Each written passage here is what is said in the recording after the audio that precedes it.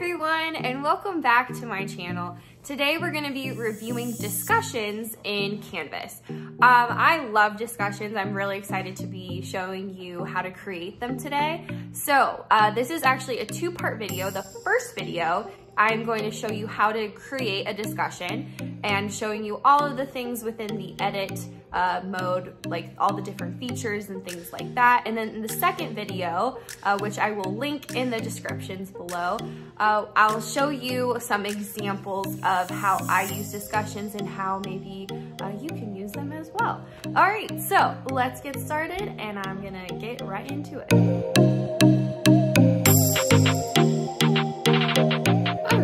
So we are just going to get started with creating a discussion. So there's two ways in which you can start a discussion.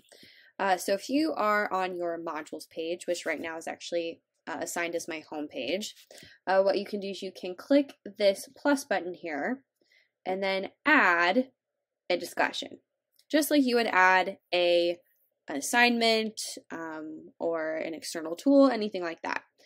So I already have one actually empty that I've just kind of created as a shell. So then we can just click that one and add it. But if we wanted a new topic, we would just come down here and we could do, for example, discussion 2. And then we add the item, which is the discussion, like so. And now this is, again, just a shell. It's completely empty. The other way in which you can create a discussion is if you actually just go to the navigation tool here, and then you'll see here's the one that we just created, and then we can add one clicking the big blue plus button that says discussion, and it actually will open up the assignment in edit mode.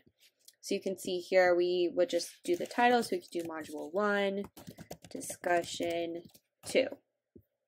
And then, of course, you have your rich content editor here where you would enter in your directions. And I'm going to talk about that in just a second. Like, what are some important things that maybe you should think about incorporating into your discussion directions? And then let's just kind of take a look down here real quick. Okay, so right here we have post 2. Right in here you can see that it's all sections. So if, let's say, for some reason you only want to assign it to 1 or 2 sections within this course, let's say you have a cross-listed course with multiple sections or multiple periods, and you only want to assign it to period 1 and 2, you could click this X box and then select those specific periods.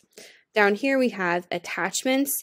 If you click this, it opens your computer files up where you can attach, let's say, like an article you want the students to read. This is a really great thing to add as well.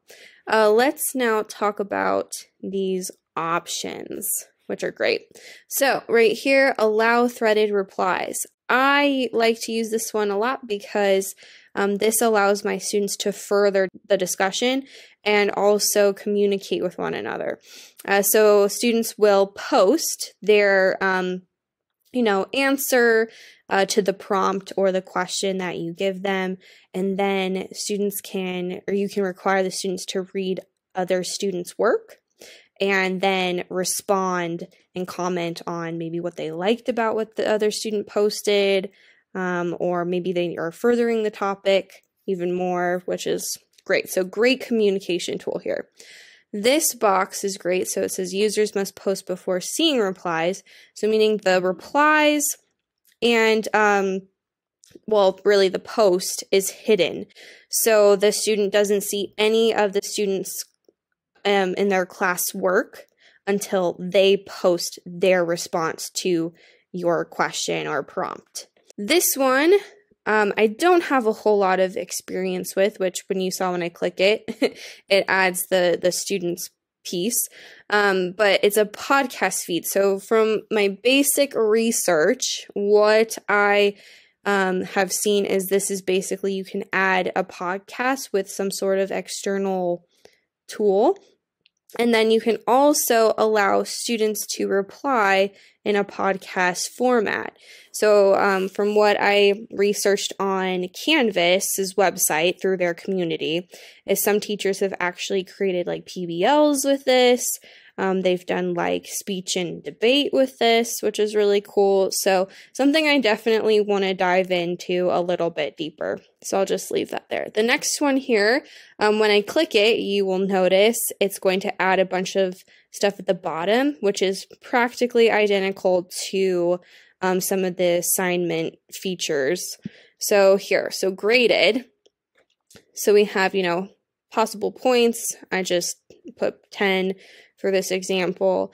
Display grade as points. So we're seeing this pretty much identical to, our settings in an assignment. So we have the groups, and then down here, which normally isn't checked, but I went through this earlier, so that's why it is peer review. So this is also a feature in assignments as well. But basically students can review each other's work and assign a kind of like a mock grade. So you can give them a rubric if you want and whatnot. The grade that the student is reviewing and grading isn't their final grade. You obviously as the instructor have to assign the total grade, but this is a really cool thing if you just want your students to review each other. Kind of a cool feature. And then of course, basic assignment, assign to those sections, the due date, and so on. So very simple. And then this one, if we're going back to options real quick, allow liking. So this is very similar to like social media with Instagram and Facebook. I really like doing this with my students because it's just, something they are used to, and it is really fun. And I don't really use these two boxes down here, especially this one, sort by likes, which like sorts the posts by how many likes it gets, because I don't feel like that's really healthy for my students. Okay, and then the last feature, of course, is group discussions. I'm not going to go into a whole lot of detail on this because I already have a video that discusses and reviews how to assign group work. I will show you an example of what this looks like with group discussions in the class that I currently have. But if you click this box, of course, it's going to pop up with this create group set, or if you already have group sets established, it'll ask you to select that group. So I will link a video on groups and collaborations in the description below if you want to check that out for later. All right, so we've pretty much gone over all the features and edit mode of a discussion. So let's just click save. Okay, so this is what it would look like saved. As you can see, I don't really have anything within the rich content editor. So all I wrote was directions, so that's what's posted. Let's go look at, this is discussion 2.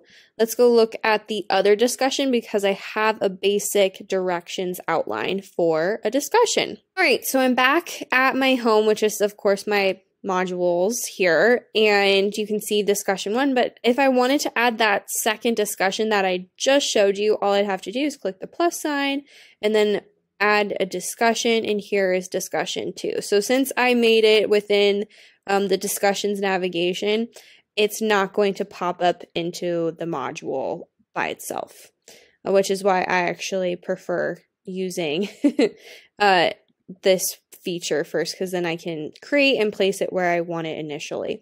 But anyways, let's get into discussion 1, and you'll see this basic example. So up here you would have some sort of prompt or question or an article up here, and then your basic instructions for students to respond is, first, they need to post their response, and they need to make sure, of course, that they are answering all sections of the prompt or the question. The second thing is they need to read their other classmates' posts and then respond if you, of course, are going to have these two things as an option. So what's really important when classmates are responding to other students is that they are being thoughtful and respectful. So putting that in the directions I always feel is very important. I actually, in my class, go into even more detail on this one.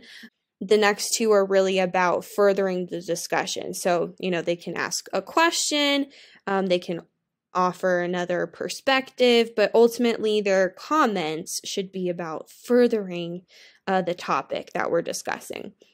So let's just go down here. I'll show you how a student would respond. So all a student has to do to respond or answer the question or prompt is click reply. Now, it's not always written as reply. For my instance or my school district's Canvas, it's actually post, but you would just click this and then down here a text box opens, and this is where the students can then respond.